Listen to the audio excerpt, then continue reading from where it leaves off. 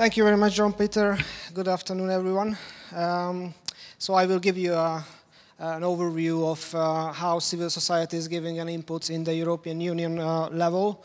I'm not the chair, but I'm a member of the Civil Society Forum on Drugs. This is actually the major forum or mechanism to involve civil society into decision-making in the European Union level. I've been participating in the forum since its beginnings in 2006, and this has become an expert group of the European Commission. We have more than 40 members selected by the Commission for 3 years, and we have 5 people in the core group.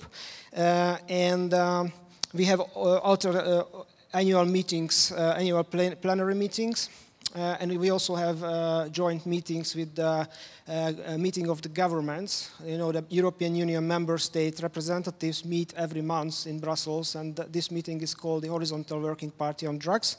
And now we established a connection between the two fora, and we have regular meetings with them.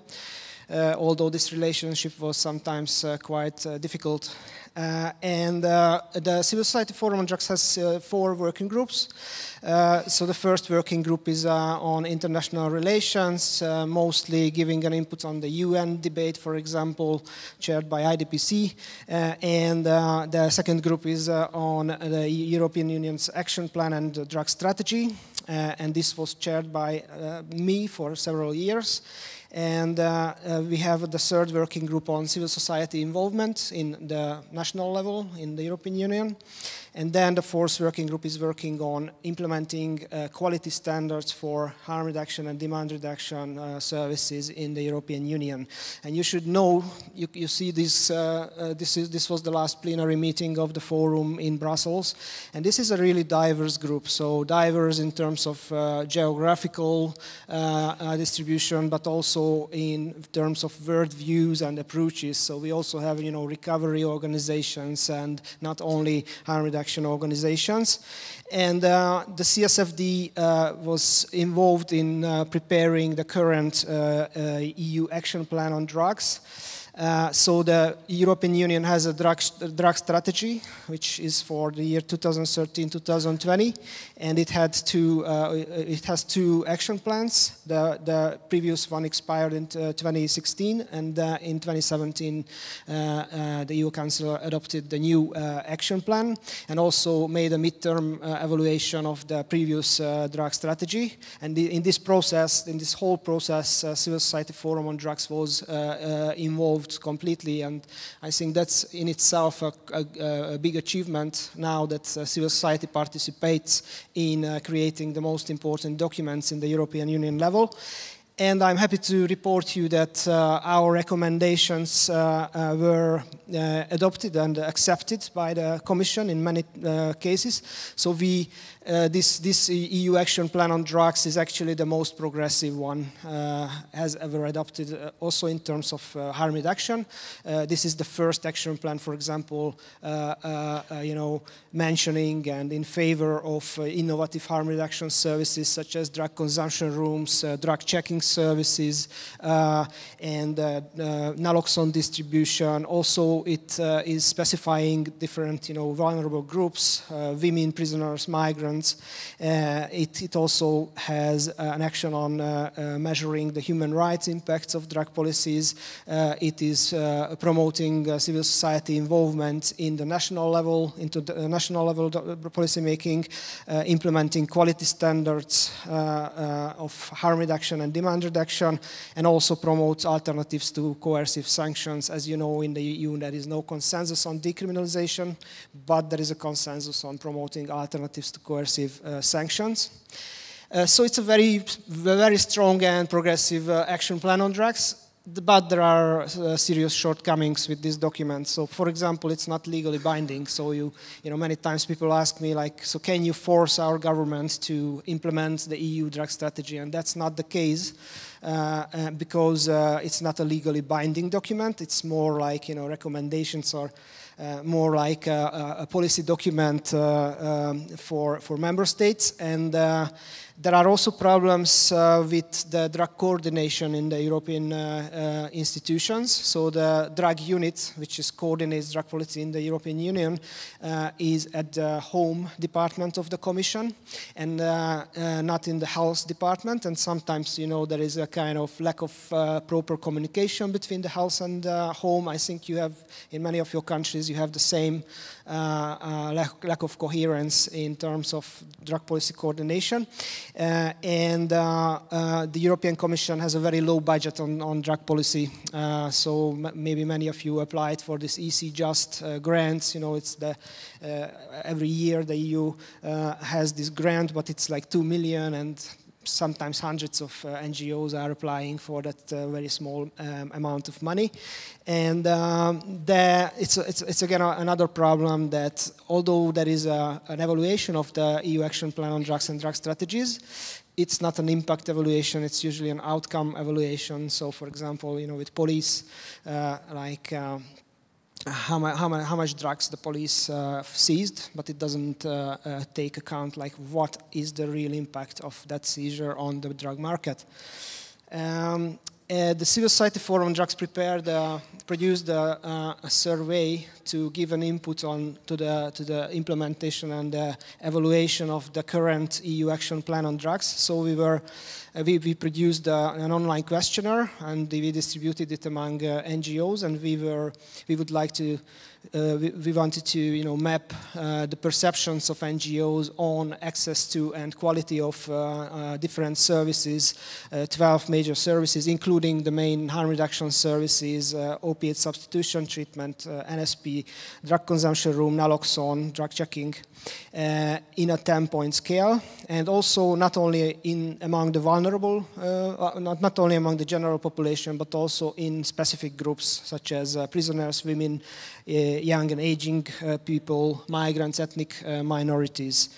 So this report is which was now published on the website of the Civil Society Forum on Drugs. You can download that report. This is about the perceptions of those NGOs, civil society organizations who work on the field. So as you see, most of the respondents were working or providing harm reduction services. So this is not to, you know, replace EMCDDA report, but it's more supplementing what EMCDDA reports have.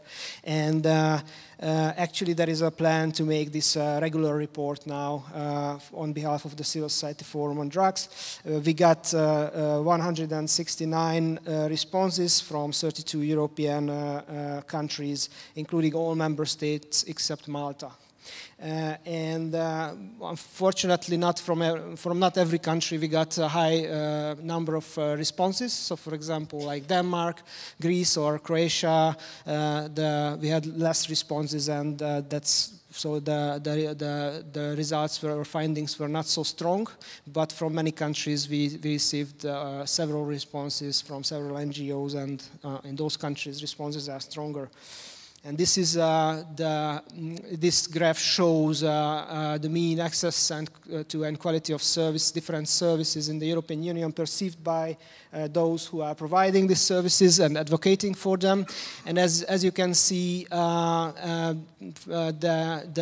those harm reduction services, the innovative harm reduction services such as OST, naloxone, drug checking, drug consumption room, the access to those services is really minimal, very low in most of the countries. This graph shows perceived access to needle and syringe programs, and as you can see, in most European countries, this is really perceived as one of the most available or accessible services. But in the eastern part of the EU, the access to this service is really extremely low, and there is a country where actually there is zero access to needle exchange program, Bulgaria. This is showing the perceived access to opiate substitution programs. This is access to naloxone distribution, which is actually completely missing from most member states. And the same situation is with drug checking services. In many countries, there are NGOs, or community organizations distributing some kind of rapid tests, in parties and festivals. But that's not real drug checking with the proper technical equipment. The perceived access to drug consumption rooms is the lowest among all services, and that doesn't mean that actually we don't need drug consumption rooms, because even in the East, where there is absolutely no access, there is a huge need for drug consumption rooms. We also asked about how professionals rate, the accessibility of services among specific groups. And as you see, for example, harm reduction services are access to harm reduction services is really low among the prisoners and migrants, ethnic minorities in the EU. So those are those groups where there are the most significant gaps. We can see a very serious divide, a regional divide in the European Union, and we have been talking a lot about it in this conference, that in the eastern part of the EU and also some of the candidate countries of the EU, there is extremely low access to some harm reduction services. I think we can talk about a crisis. And sometimes I felt at this conference that this is not really emphasized enough, that we are really having an emergency situation in many countries, a crisis where harm reduction services which were established in the 2000s completely collapsed. And this is partly because of change in funding environment, also partly change in political environments, and let's say the problematic countries are those reflected or highlighted on the map. For example, Lithuania, Poland, Slovakia, Hungary, Serbia, and Romania and Bulgaria. And for example, here where we are in Romania, we know that clients served by needle exchange programs in just this year dropped from 7,500 to 2,000 people. In Bulgaria, needle and syringe programs completely stopped. There is no needle exchange anymore because of lack of fundings. In Hungary, we still have on paper many needle and syringe programs, and some of them really operate. But the two largest programs were shut down, actually, which served more than half of needles distributed in the whole country. Okay, and I think it's also important to show that there is also something common in these countries, and that's that these harm reduction programs are serving the same population, marginalized people living in poverty, and sometimes, or if you ask, for example, harm reduction service providers in Slovakia, Romania, Hungary, Serbia, like how many of your clients are Roma people, they will say that 9 out of 10. And I think this issue is not really not emphasized enough again, because I think this is what we have here is a population living in deep poverty and excluded completely from society, and they are using drugs in such environments. For example, this one is from Sofia, or this we made a movie, my organization made a movie in Belgrade about a harm reduction program which actually closed down a few years ago, and this was one of the houses where drug users live in the outskirts of Belgrade. And this picture shows one drug scene in my own city, Budapest. So we don't really, I think in these cities we don't really have a drug problem, but we have a poverty problem, we have a social exclusion problem, a racism problem, and a segregation problem. And I think we don't really address that enough. So we need to do that. So some conclusions. We have a very strong action plan, but a very weak implementation. there is not enough funding and not enough political will to implement the action plan on drugs, or even governments made a commitment to implement it. But in many countries there are really serious shortcomings. And it's my experience as a member of the Civil Society Forum, it's really hard to address these issues in the European level, in the European fora. For example, at the HDG level, we very rarely have a meaningful discussion about drug policies. It's kind of similar to the UN, where we have a gentleman club and nobody is naming and shaming countries for their shortcomings. Then, as I already mentioned, that we have outcome evaluations, no impact evaluations, and for example, with new psychoactive substances, we make a lot of efforts to ban new substances, but does anybody take the effort to actually evaluate the impact of those, measures when new substances are brought under control? So what effect it will have on the market? And nobody is investigating that. It's just ticking the box. A new substance is banned. And then another problem, especially in the eastern part, we have structural funds, development funds in these countries, in the new member states, but they are very rarely can be used for harm reduction programs. In case when we have, for example, Lithuania now made available structural funds for harm reduction, but at the same time they cut the budget from the central budget for harm reduction programs, so it didn't really help. For example, in the European Union and the European Commission made a lot of effort to create, the early warning system and emergency legislation to bring new substances under control. But we don't have a similar system or mechanism to intervene in cross-border public health crises. So, for example, when we have outbreaks of HIV and hepatitis, we don't have any funds, emergency funds, to support people working on the ground. And I think that's a really, one-sided approach, even if the European Union is always proud to have a balanced approach, but in terms of money, efforts, our approach is not balanced at all. Then another problem that innovative harm reduction services, actually innovation ends with the eastern border of the EU, so there is no innovation at all in our countries like Hungary or Bulgaria.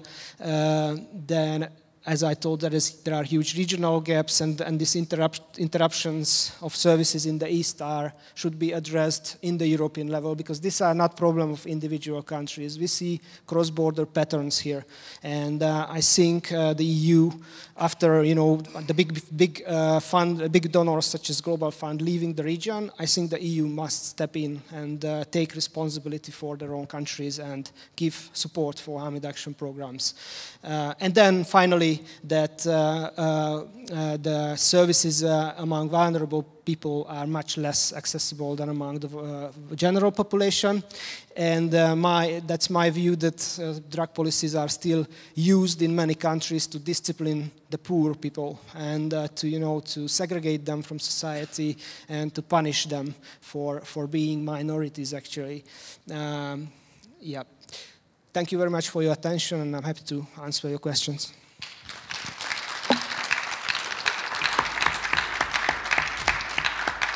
Bravo, bravo. Thank you very much for your excellent presentation, in which you somehow combined the two main themes of this session.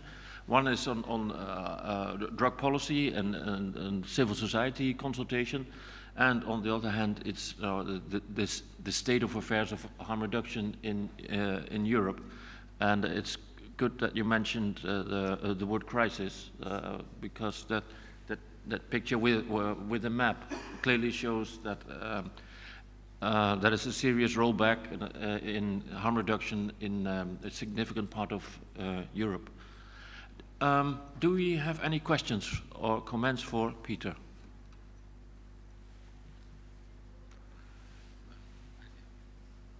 Is it? Okay. Yeah. Anja. Is it?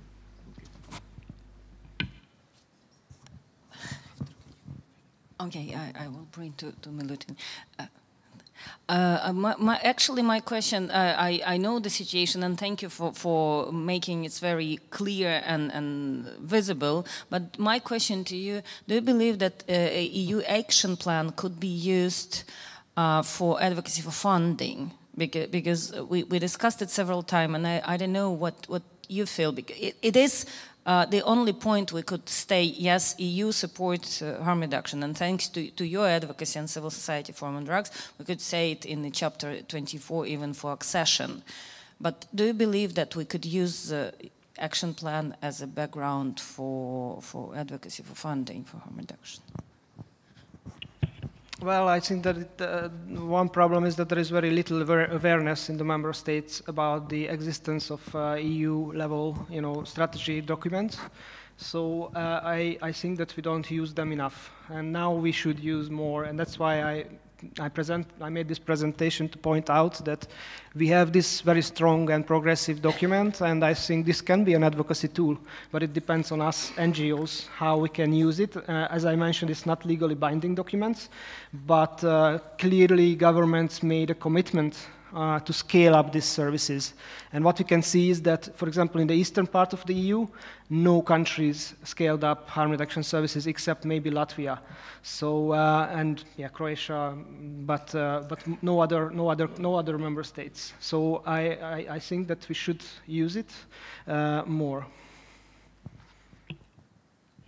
Thank you. A final question or comment from Milutin. Milutin from Drug Policy Network Southeast Europe.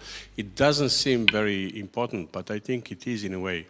Why are members of the civil society forum appointed by the European Commission? That's the usual procedure with all expert groups of the Commission. So the CSFD is an expert group of the EU Commission, and there is an open call, so all NGOs can apply. And then it's the Commission who is selecting them based on application. So there is like a detailed application, and based on their competence, experience in the field, and experience in international affairs. It's not a perfect system, I think, but yeah, I don't know how you could improve that. Yeah, I mean, that's the problem which we face very often on national level, where the governmental people are appointing NGO representatives, and they can be either from Gongos and all these things, and very often they find it as an excuse. I know that it's not in this case, but if we are a civil society, we should fight for our own position and our own internal mechanisms to appoint people there, and not to give the credit, to give this opportunity to governmental people. Just, it doesn't seem logical to me. Thank you. Thank you. Okay.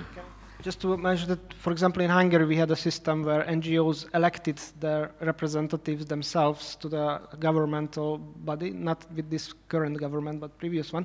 So we could do that, but I think it's EU rules, here, bureaucratic rules.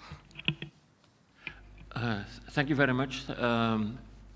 We've got a couple of minutes left, and I would like to ask the panelists, if we look at the situation in Europe regarding harm reduction in terms of drug policy, if we look at the global situation, it's obvious that we're living in challenging times. On the one hand, there are more and more countries accepting harm reduction.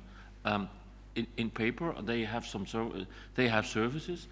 On the other hand, there's funding is a serious problem in many parts of the world, and nowadays also in the big parts of Europe.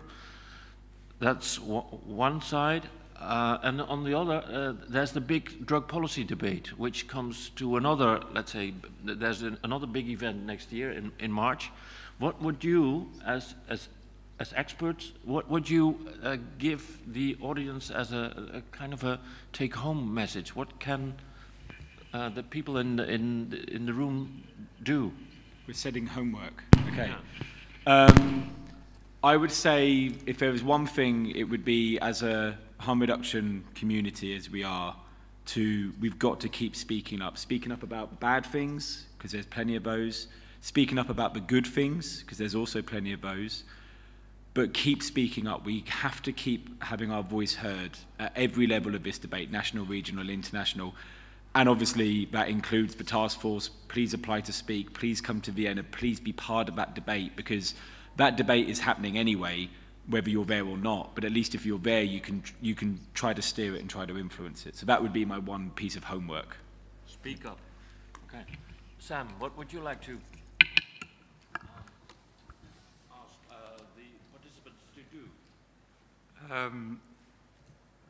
In the hope that it's not too self-promoting, although it is, I would say read The Global State of Harm Reduction, because there's no way that we as advocates or activists or as a movement can know where it is we want to go if we don't know where we are at the moment. We have to have a good idea of what the situation is around us and what civil society, if we're coming from a perspective of civil society, we need to know what it is that civil society says the actual situation is on the ground, where there are gaps between policy and practice.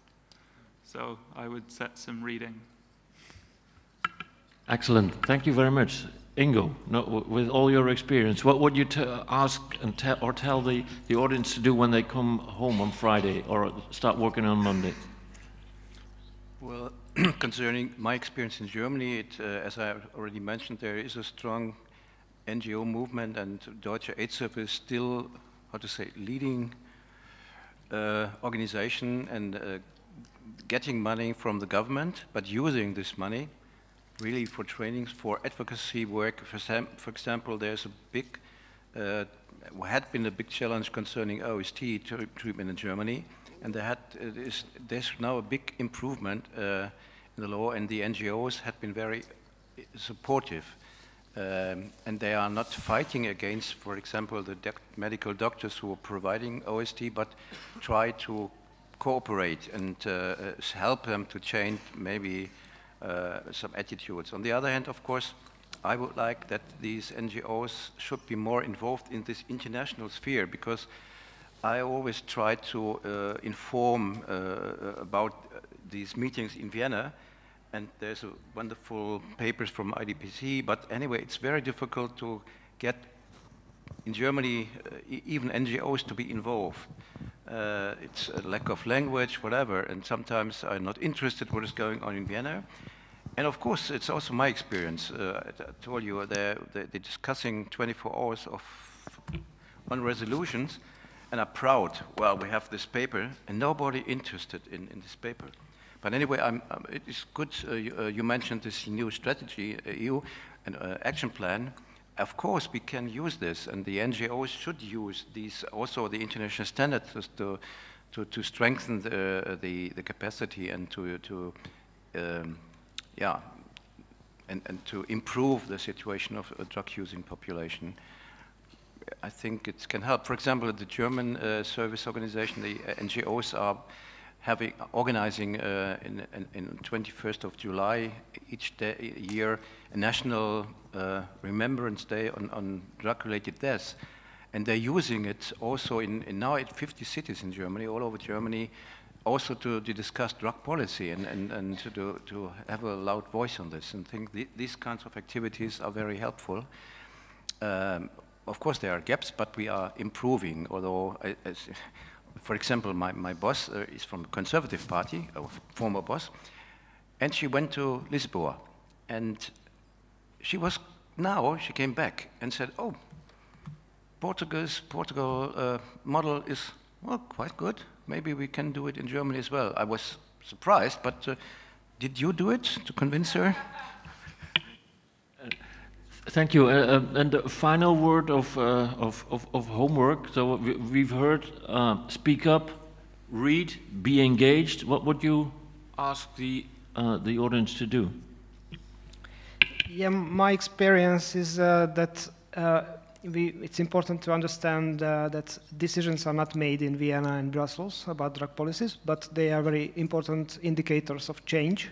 And I think when we are advocating for like this outcome documented, the ANGES or EU action plan on drugs, we should not mistaken them to the final goal of our advocacy. These are only tools, very, very important tools. But if you don't use them in the national level, in the local level, then it's just half of the job to have progressive documents such as the action plan on drugs. Or hopefully in 2019 we will have something even more progressive at the UN level. Whatever we will see. But to have these documents is just half of the job, and then we need to use them in the national level in advocacy.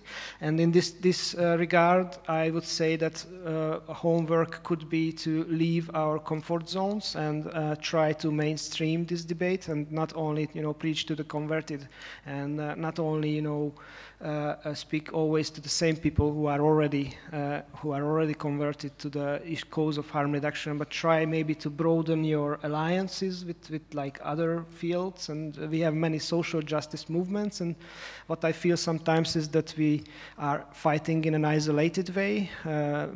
Everybody has its own narrow focus. And we miss many opportunities to cooperate and also to see the bigger picture in advocacy, which is also about transparency, accountability of decision making, and democracy itself and civil society. So that would be my advice. Thank you very much. I would like to finalize this session. I thought it was a brilliant session, very inspiring, with some homework for all of us, to read, to be engaged, to speak up, and speak up to different audiences, and continue doing this work. Having that said, I would like to have a final round of applause for the panel, and I wish you a very fruitful conference, and hope to see you tomorrow and in the evening at the party. See you at the dance floor.